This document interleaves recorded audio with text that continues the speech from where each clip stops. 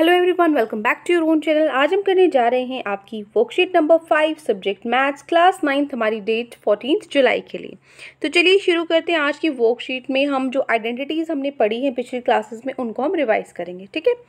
तो सबसे पहले आइडेंटिटी होती क्या है, देखो आइडेंटिटी क्या है, is an equality which is true for all values of variables. जितनी भी वेरिएबल है x Y Z A B C जितने भी हैं ये सबके लिए ट्रू होती है। ऐसी एक ये इक्वालिटी है जो हमेशा उतनी ही रहती है। And identity implies that the expression on either side of the equality sign, मतलब जो इक्वालिटी साइन के इधर जो भी एक्सप्रेशन होता है वो आइडेंटिकल होता है for all values of variables. सारे जितनी कुछ भी वेरिएबल्स हो, मतलब जो लेफ्ट हैंड साइड है ना वो राइट हैंड साइड के इक्वल होगा यहाँ पे जो आइडेंटिटीज होती है इसके अंदर, ठीक है। यही इक्वालिटी और ये सबके लिए ट्रू होती है इक्वालिटी। तो चलिए पहले सबसे फर्स्ट वाली आइडेंटिटी है हमारी ए प्लस बी का होल स्क्वायर। क्या होता है, ए square plus 2ab plus B square, ठीक है। इसको हमें याद करते हैं हम, ए square plus B square plus 2ab, किसी तरीके से आप इसको लिख सकते हो, ठीक है। तो यहाँ से एग्जाम्पल 1 है आपका x प्लस 2 का होल स्क्वायर है। तो पहले x का स्क्वायर करो, ठीक है, x का स्क्वायर कर दिया। फिर 2ab, 2a क्या होगा x और b क्या होगा 2, ठीक है। 2ab तो 2 2 4, 4x हो गया। b स्क्वायर 2 का स्क्वायर मतलब 4, ठीक है। इसको वैसे मैं मतलब मोस्टली मुझे ए square plus B square plus 2ab इस तरीके से करती हूँ, बट अगर आप इसको आगे पीछे लिख रहे हो तो आपका एक भी मार्क्स नहीं कटेगा।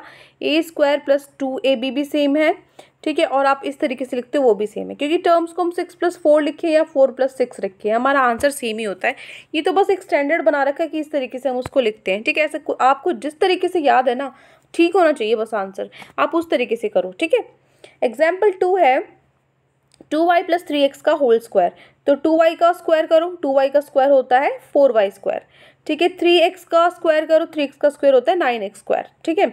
उसके बाद 2ab, a क्या है 2y, b क्या है 3x, 2ab 2 2 4, 4 3 12 और दो हमारी वेरिएबल से एक्स वाई हमारा आंसर हो गया, ठीक है।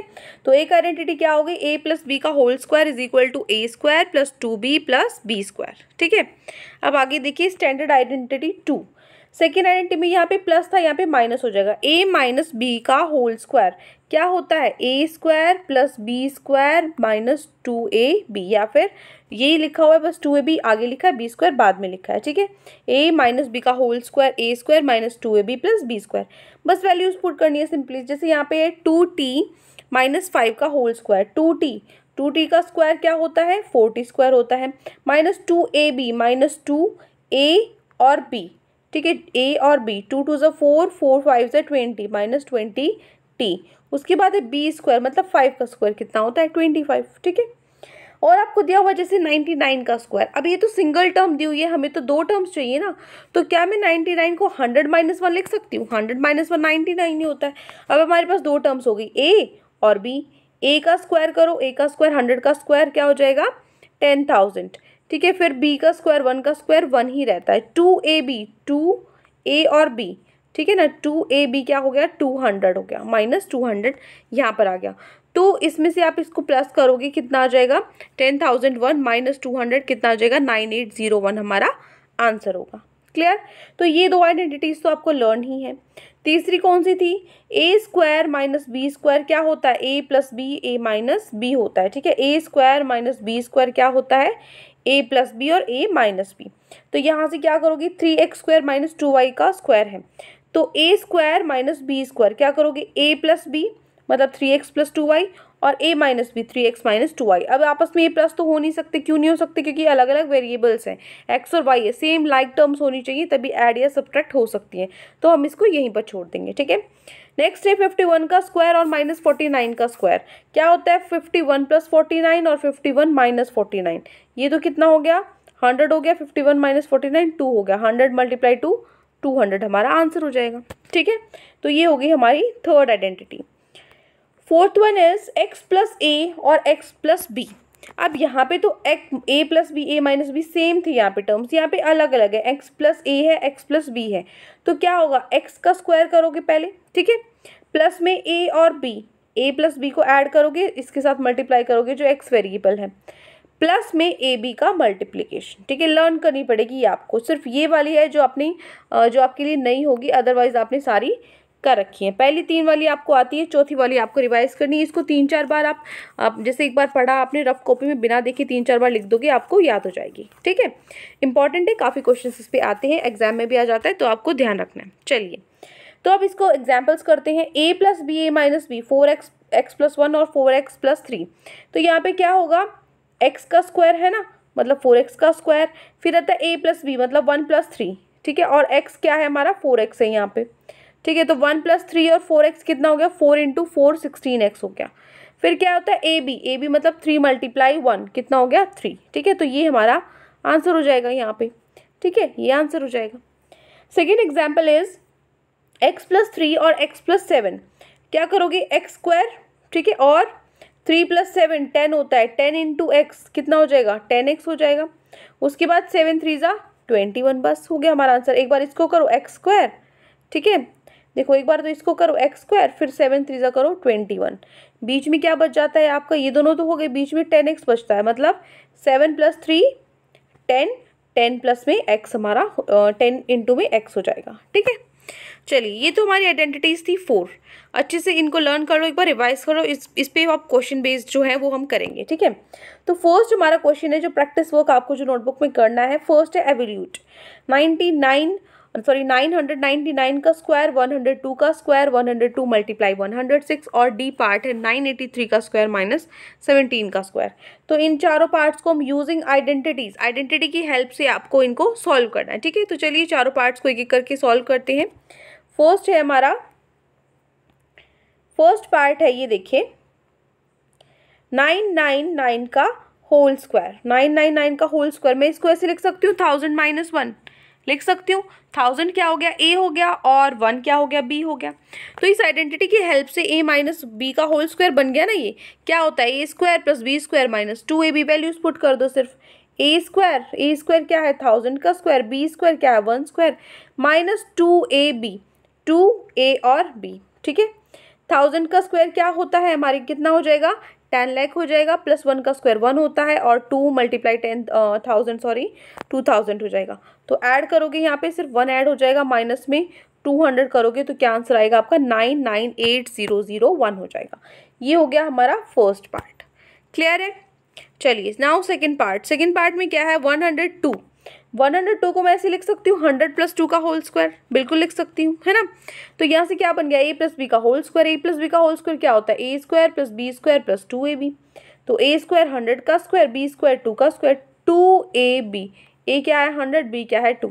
ठीक है, तो यहाँ से क्या होगा 100 का स्क्वायर होगा 10,000, 2 का स्क्वायर 4, 2 इंटू 100 200 मल्टीप्लाई 2 400। ठीक है, तो 10,000 प्लस में 400 क्या होगा, 10,000 प्लस में 4 कितना होगा 10,004, और प्लस में 400 है तो कितना हो जाएगा 10,404 हमारा आंसर हो जाएगा। ये है आपका बी पार्ट। ठीक है, नाउ थर्ड 102 इंटू 106। देखो मैं क्या इसमें से कॉमन ले सकती हूँ, 102 को मैं लिख सकती हूँ 104 माइनस 2, और 106 को मैं लिख सकती हूँ 104 प्लस 2। ठीक है, ताकि यहाँ पे a प्लस बी और a माइनस बी वाली मेरी आइडेंटिटी बन जाए, मेरे लिए ईजी हो जाए सॉल्व करना, है ना। तो मैंने इन दोनों के बीच का नंबर ले लिया 104। तो 104 में से माइनस करेंगे तो a minus B, a plus B क्या बन जाता है a square minus b square बन जाता है। a स्क्वायर मतलब यहाँ पे a क्या है 104 का स्क्वायर, b स्क्वायर क्या है मतलब 2 का स्क्वायर। तो 104 का स्क्वायर होता है 10,816, 2 का स्क्वायर होता है 4, माइनस करोगे तो क्या आ जाएगा 10,812 हमारा आंसर हो जाएगा। ठीक है, ये हो जाएगा हमारा C part. Clear, now fourth one is 983 का होल स्क्वायर माइनस 17 का, होल स्क्वायर बोल रही 983 का स्क्वायर और 17 का स्क्वायर माइनस करना है।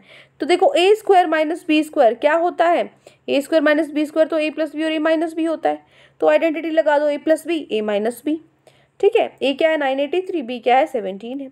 तो a प्लस बी करेंगे तो 1000 आएगा, और a माइनस बी करेंगे तो 966 आएगा। ठीक है, तो इसको मल्टीप्लाई करो क्या आ जाएगा 960,000। ठीक है, तो ये हो गया हमारी क्वेश्चन नंबर 1 की चारों पार्ट। ठीक है, ये हो गया आपका डी पार्ट, यहाँ पे है सी पार्ट, और फिर है आपका बी पार्ट, क्लियर, और ए पार्ट। ठीक है, तो ये चारों पार्ट है आपके क्वेश्चन नंबर 1 के। ठीक है, चलिए अब हम चलते हैं हमारे क्वेश्चन नंबर 2 पे। क्वेश्चन 2 क्या है, इसमें भी आपको आइडेंटिटी की हेल्प से क्या करना है, सॉल्व करना है सिंपली, ठीक है। Apply suitable identity and evaluate, identity लगानी है इसमें और सिंपली आपको इसको सॉल्व करना है। तो चलिए कर लेते हैं फटाफट से, 4 पार्ट है इसमें भी, चारों पार्ट्स को एक एक करके सॉल्व कर लेते हैं, ठीक है। चलिए, बिल्कुल ईजी है वैसे आज की वर्कशीट, थोड़ी सी मतलब लेंथी तो नहीं है, खैर बिल्कुल एक एक उसके क्वेश्चन है, एक एक लाइन में, 2 लाइन में सॉल्व हो जाते हैं, ठीक है। ए पार्ट है 5m + 3 का होल स्क्वायर, कौन सी आइडेंटिटी लगेगी, ये a + b का होल स्क्वायर क्या होता है, a² + b² + 2ab। a क्या है 5m है तो 5m का स्क्वायर, b क्या है 3 है 3 का स्क्वायर, प्लस 2ab मतलब 5m × 3।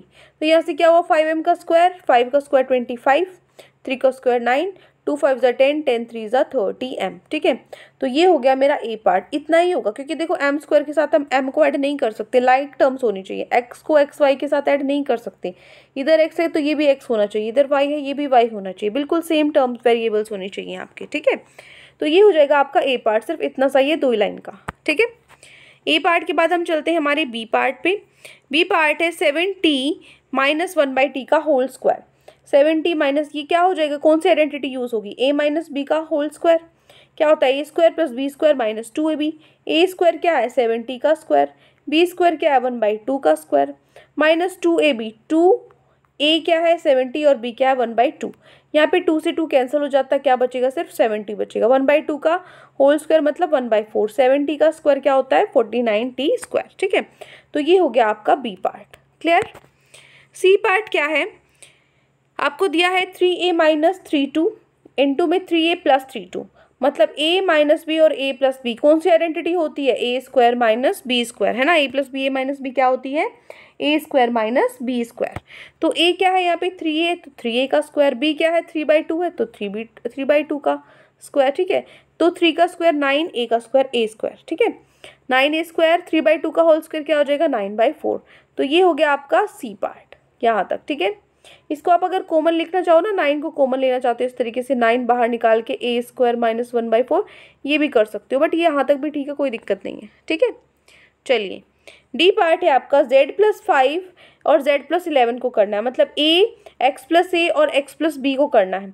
तो क्या करेंगे, पहले x का स्क्वायर और लास्ट में क्या था ab का स्क्वायर, ठीक है। ये कर लो पहले, क्या होगा z का स्क्वायर हो जाएगा और इधर क्या हो जाएगा 5 × 11 55 का हो गया, ये दोनों तो हो गई। बीच में क्या बचता है 5 + 11 कितना होता है 16 इंटू में z, 16z, z² + 16z + 55 हमारा आंसर होगा, ठीक है। तो देख लीजिए फिर से अपने जो सारे पार्ट है क्वेश्चन नंबर 2 के, ठीक है। ये क्वेश्चन नंबर 2 का ए पार्ट हो गया, ठीक है। उसके बाद हम चलते हैं इतना सा, ये 2 ही लाइन का, उसके बाद बी पार्ट हो गया, ठीक है। उसके बाद है हमारा सी पार्ट और सी पार्ट के बाद है हमारा डी पार्ट, क्लियर। तो चारों पार्ट हमारे हो जाते हैं फर्स्ट और सेकंड क्वेश्चन के। अब हम चलते हैं हमारे थर्ड क्वेश्चन पे। थर्ड क्वेश्चन क्या है, find the area of rectangle whose length is, length आपको दे रखी है और ब्रेड्थ आपको दे रखी है, ठीक है। लेंथ है 2x + 3, ब्रेड्थ है 2x + 5। तो आपको क्या करना है, एरिया ऑफ रेक्टेंगल निकालना है। एरिया ऑफ रेक्टेंगल क्या होता है, एरिया ऑफ रेक्टेंगल तो लेंथ × ब्रेड्थ होता है, ठीक है। वही यहाँ पर हम वैल्यू पुट कर देंगे, ठीक है। लेंथ भी हमें दे रखी है, ब्रेड्थ भी हमें दे रखी है। चलिए करते हैं क्वेश्चन नंबर 3 को। Area of rectangle length into breadth है, लेंथ क्या है 2x + 3, ब्रेड्थ क्या है 2x + 5। तो ये वो वाली आइडेंटिटी नहीं है, देखो ये वाली x + a और x + b है ना, x + a और x + b, ठीक है।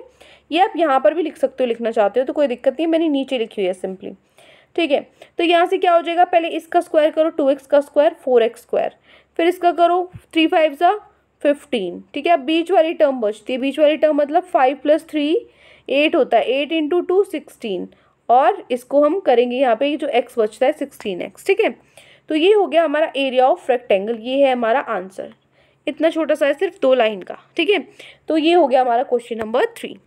तो ये 3 क्वेश्चंस आज आपकी वर्कशीट में गिवन थे। आई होप आपको अच्छे से समझ में आ गए हैं। कोई भी डाउट है किसी भी क्वेश्चन में तो कमेंट सेक्शन में आप मुझसे पूछ सकते हैं। चैनल को सब्सक्राइब कर सकते हैं, वीडियो को लाइक कर सकते हैं। आज के लिए इतना ही, मिलते हैं नेक्स्ट वीडियो में। Till then take care, bye bye.